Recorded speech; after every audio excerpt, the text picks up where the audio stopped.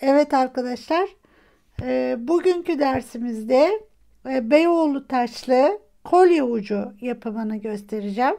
Daha sonraki dersimizde de aynı yine Beyoğlu taşlı yüzük yapımını göstereceğim. Çok bir farkı yok yüzükten kolye ucunun. Sadece yüzük altı neresini öreceğiz onu göstereceğim.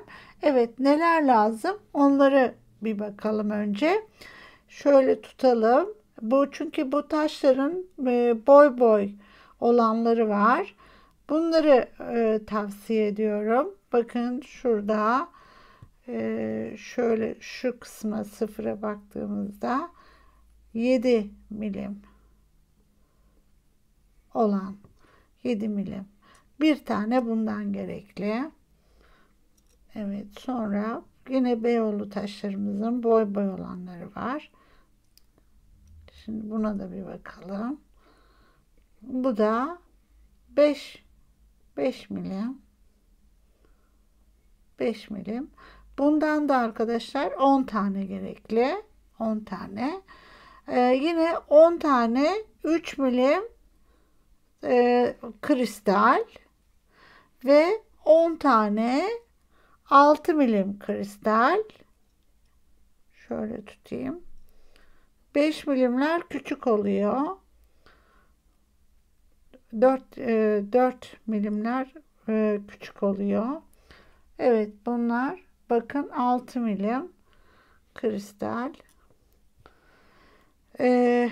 Bundan da 10 tane gerekli. Bir tane tokamız lazım. Klipsimiz. Şöyle şurada gördüğünüz gibi buraya takacağız ve kolye zincirimizi takmak için. Bunlardan değişik modelleri var. Bu döküm olanları öneririm. Güzel duruyor çünkü. Evet, sonra 11.0 kum boncuğumuz gerekli. Ben normalde şeffaf kum boncuk kullanıyorum. Taşların rengini daha çok ortaya çıkartıyor diye. Bunu seçmemin sebebi sizlerin daha rahat görmeniz için. Tabii o sizin zevkinize bağlı. İsterseniz yine kristalin renginde kum boncuk da seçebilirsiniz. Ondan sonra yine istediğiniz uzunlukta ayarladığınız top zincirimiz var. Kristal kesim, yuvarlak kristal kesim top zincir. Bunların daha önce kapamalarını daha önceki derslerimizde göstermiştik. Bu lazım. Şimdi kolyemizi yapmaya başlayalım arkadaşlar. Evet, ve tabii ki 16 milimlik misinamız, 1,25 kadar kesiyorum misinamı. 1,25 kadar kesiyorum ve başlıyoruz. Evet. Şimdi büyük olan Beyoğlu taşımızı elimize alıyoruz ve buradan giriyorum. Şöyle giriyoruz. Buradan şöyle çekiyorum. Sonuna kadar gelmeme gerek yok. Eğer biterse misinam, oradan arkadaki uçtan devam edeceğim. Buradayken arkadaşlar 8 tane kum alıyorum. 8 tane alıyorum. 4 8 tane kumu, bakın buradan çıkmışım ve şuraya giriyorum. Şöyle giriyorum.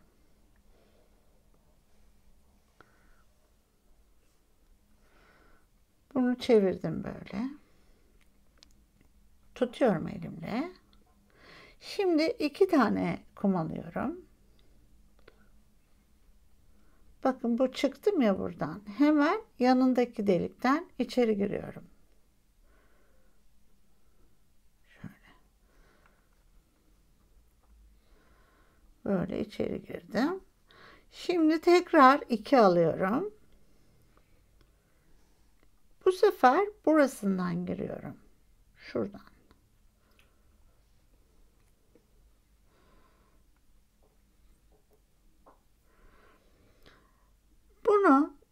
gerisinden pas geçiyorum. Çekelim. Ve tekrar Beyoğlu taşının bu deliğinden karşıya geçiyorum. Şöyle. Şimdi tekrar 8 alıyorum.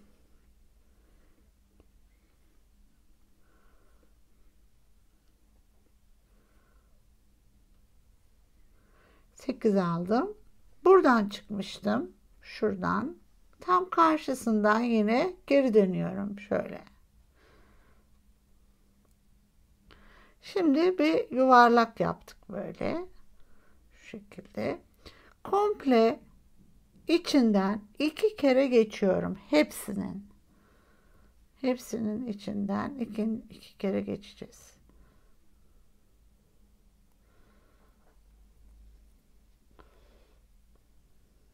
Böyle turluyorum. Tutuşlarım çok önemli burada. Yine. Şimdi toplam arkadaşlar 20 tane boncuğum oldu. 8 bir yere koydum. 8 öbür tarafına ve 2 de yanlara koydum. Bir daha turluyorum. 2 kez turlayacağım bunu.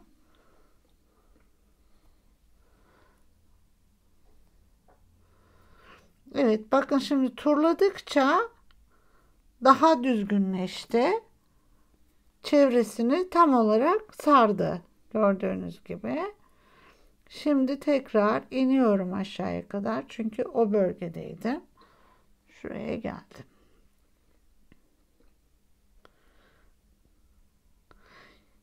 Buradayken arkadaşlar bu iki ucu bir düğüm yapalım.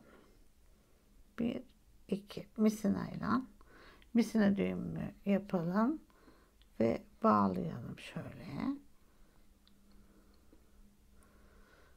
Bir tane de tabii yuvarlaklığını, formunu bozmadan bir tane de böyle atalım. Evet, şimdi tekrar şöyle 2 tane ilerliyorum. Düğüm attıktan sonra 2 tane ilerliyorum. Buradayken arkadaşlar 7 tane kum alıyoruz.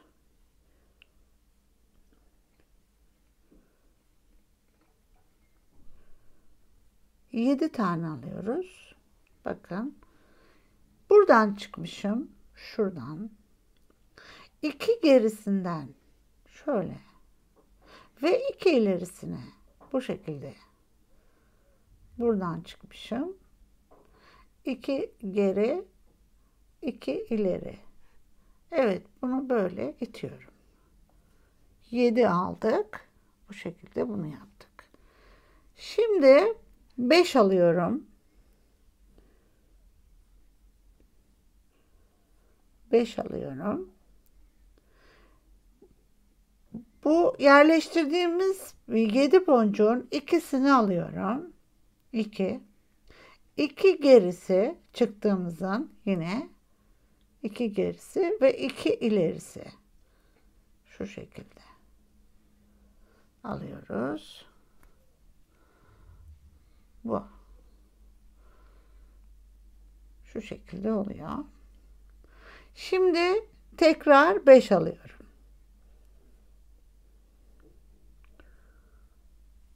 5 alıyorum. Bakın yine bu son koyduğum 5'in ikisi, 2 gerisi çıktığımın 2 gerisi ve 2 ilerisi. Yine 6 boncuk. Bu şekilde sonuna kadar geliyorum.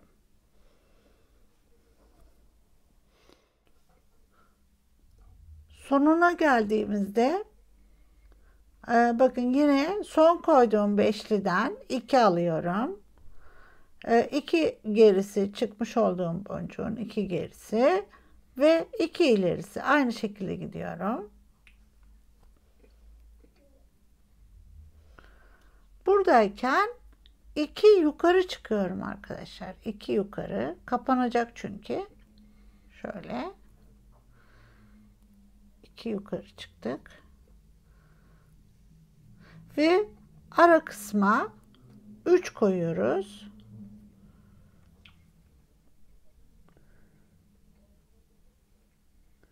3 koyuyoruz. Buradan yine 2 aynı şekilde bir turlayarak aynı yere geliyorum. Şuraya geliyorum. Şimdi yuvalarımızı hazırladık. Bunlar birer yuva ve 10 tane. 10 tane yuvamız var.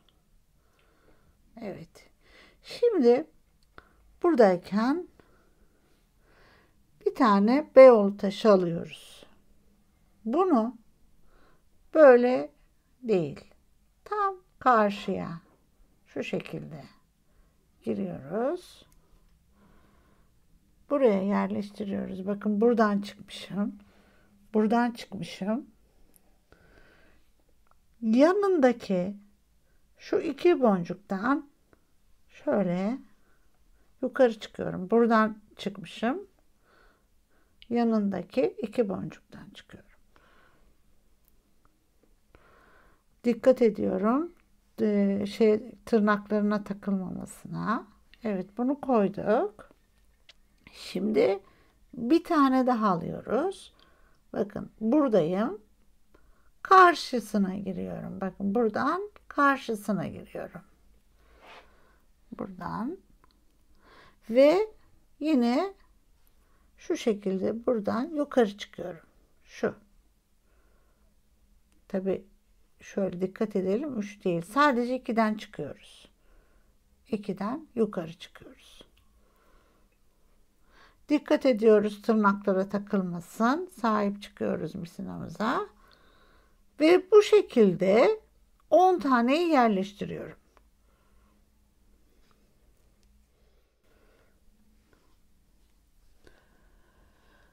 10 taneyi bu şekilde yerleştirdik.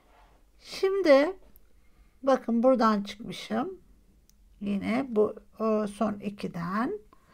Buradan şu delikten önündeki hemen onun önündeki Beyoğlu taşının altından içeri giriyorum. Tam böyle karşısına. Şöyle bakın. Şuradan buraya. Böyle karşısına girdim. Önemli noktalar bunlar. Evet, sonra şu her bir araya bir kum yerleştiriyorum. Bir aldım. Buradan ve buradan geçiyorum. Bu şekilde. Bakın. Geçtim. Tabii misinaya çok dikkat ediyorum. Hemen bakın hep sahip çıkıyorum misinama. Bir tane daha alıyorum. Buradan ve buradan geçiyorum. Şu. Ve şimdi bütün 10 taneyi bu şekilde dolduruyorum. Bu.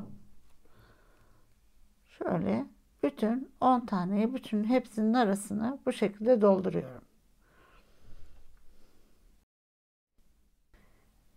En sona geldiğimde doldurdum hepsini. En sona geldiğimde bir tane daha kum alıyorum ve bunu buradan girip karşısından çıkıyorum. Şöyle. Buradan girip karşıdan çıkıyorum. Beyoğlu taşının karşısından çıkıyorum. Evet. Bu şekilde hepsini 10 tane kumumuzu da aralara yerleştirmiş olduk. Şimdi geldim dış kısmındayım. Bu aralara arkadaşlar 3 numaralarımızı yerleştiriyoruz. 3 numara kristallerimizi bu şekilde yine içeride olduğu gibi şöyle alıyorum. Buradan buraya şöyle bakın böyle böyle alıyorum. Bu delikten girip buradan çıkıyorum. Şöyle. komple bunu dolduruyorum. Bütün etrafını dolduruyorum. Şimdi arkadaşlar sonuna geldiğimizde en son 3 numara kristalimizi de alıyoruz. Bunu yine şu şekilde girip kristalden çıkıyorum. Şuradan girip bakın şöyle kristalden çıkıyorum. Bak, kristalden çıkıyorum. Evet. Şimdi bu aşamada arkadaşlar çiçek yapacağız. Buralarına çiçek yapacağız. 5 tane kum alıyoruz. 5 tane kumu alıyoruz. Ve aşağıya kristalin yanına getiriyorum. Şöyle. 5 aldım. Kristalin yanına getirdim. Bunlardan alttaki bir tanesini bırakıyorum. Diğerine şu şekilde giriyorum. Alttakini bırakıyoruz. Giriyorum. Güzel böyle çekip bunu yerleştiriyorum buraya. Tam dibe. Ve bir tane daha kum alıyorum. Diğer yanındaki kristale geçiyorum. Şu.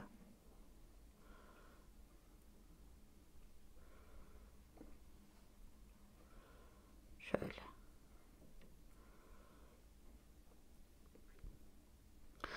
Şimdi bir tane daha yapayım. 5 tane alıyorum.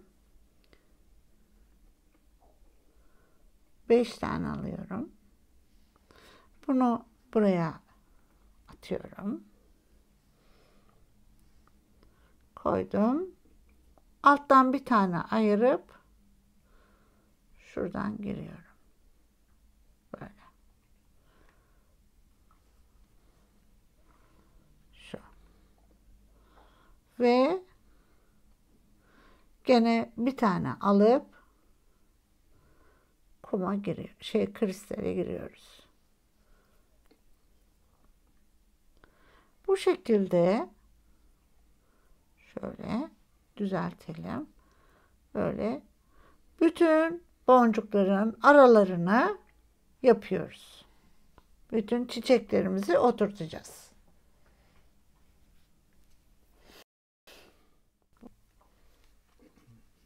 En sona geldiğimizde bu alttaki ucu arkadaşlar yukarı çıkarıyorum ben. Çünkü daha sonrasında onları birleştirip bağlamam güç oluyor. Gerçi buraya bağlamıştım ama sağlam olması açısından tekrar yukarı şöyle çıkartıyorum bir yere. Diğer ucu. Buradan da geçip şöyle yine burada bırakacağım ben bunu. Evet. Bakın en sonu bunu bıraktım. En son çiçeğimi yapmadım. En son çiçeğimin olduğu yere kolyemizin klipsini takacağız şöyle. Şu şekilde. Şimdi burada nasıl yapacağız onu görelim. 4 tane alıyoruz. Şuradan 1, 2, 3. Bunu da boncuk gibi düşünüyoruz. Boncuk gibi düşünüyoruz. 1, 2, 3, 4. Ve bu 5. Evet, şu şekilde. Bunu yine aşağı atıyorum. Tabi burada yapmam gereken şu var. Dikkat edeceğim. Evet. Boncuklar bu deliğin içine girmesin. Buradan yine aynı şekilde yukarı çıkıyorum. Şöyle. Şöyle yukarı çıkıyorum. Evet. Bunu da getirip yine yerleştiriyorum şu şekilde. Tabi burayı dediğim gibi içine girmesin bu. Evet. Böyle.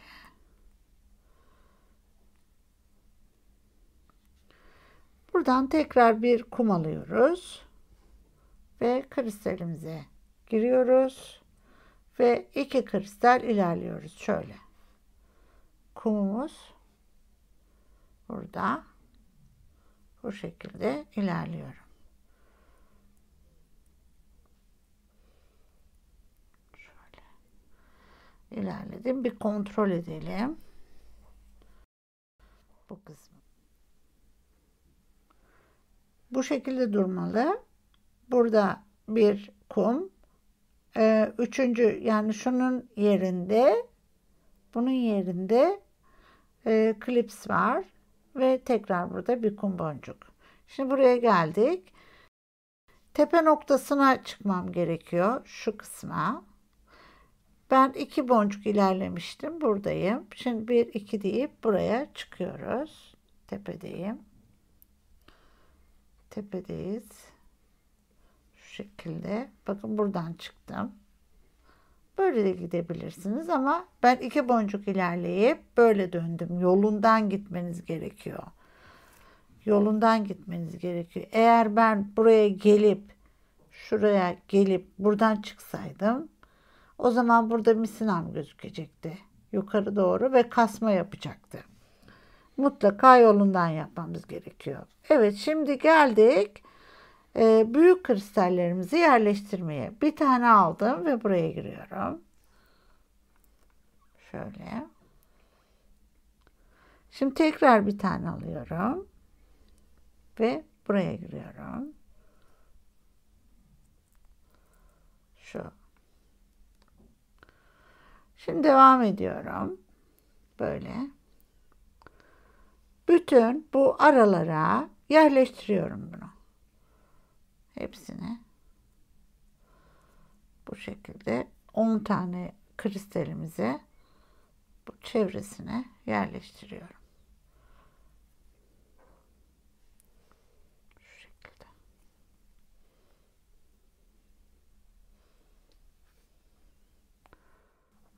Ve en sona geldiğimizde yine kumdan ve kristalden çıkıyorum. Bu şekilde. Ve arkadaşlar bunu 3-4 kere böyle turluyorum. Komple hepsinin içinden 3-4 kez geçiyorum böyle. Bu arada dikkat edelim. Hani kumları atlamayalım geçerken. Kumların da içinden geçiyorum. Bu şekilde turluyorum. 3-4 kez aynen böyle geçiyorum. Şimdi bu arada bu turlamayı yaparken normal bu aparatın içerisinden de geçiyorum. Bunu atlamayalım. Ve artık ben bayağı bir dolandım. Buradan şimdi ineceğim aşağıya. Ve ikisini yan yana getireceğim. Hatta bir daha turlayıp şuradan inmem daha mantıklı. Oraya yakın çünkü. O şekilde yapacağım.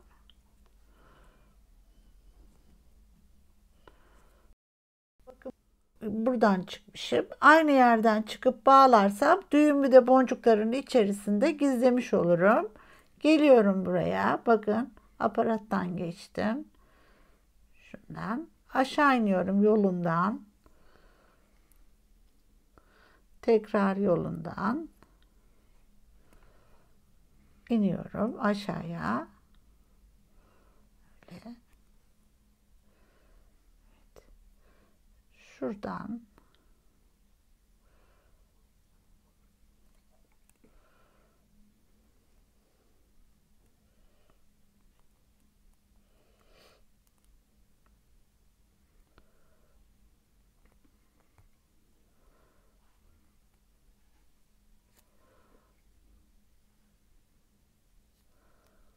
evet.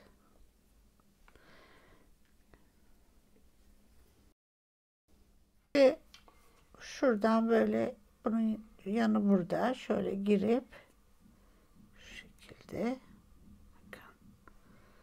bunları birbirine Nasıl yapıyorduk? Şöyle yapalım.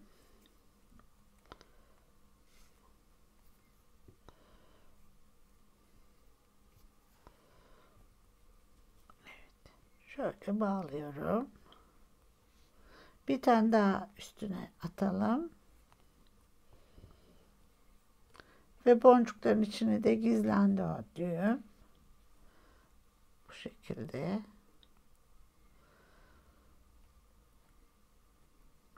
Kolye ucumuz hazır. Ve bunu keseceğiz. Artık.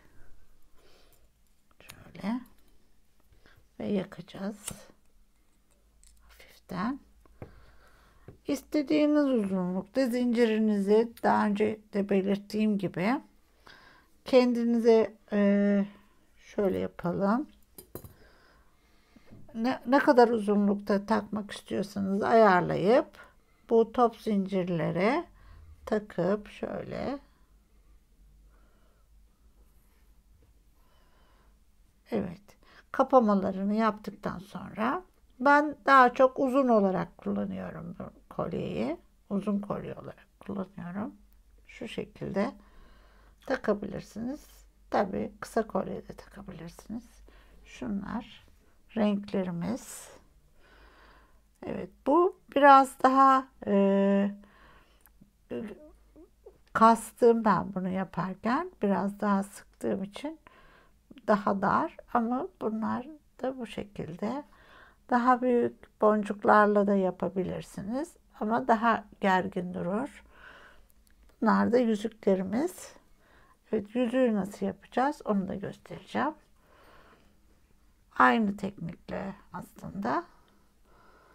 Evet, yüzüklerimiz de bunlar. Şimdi yüzüklerimize geçeceğiz. Evet, güzel günlerde kullanın.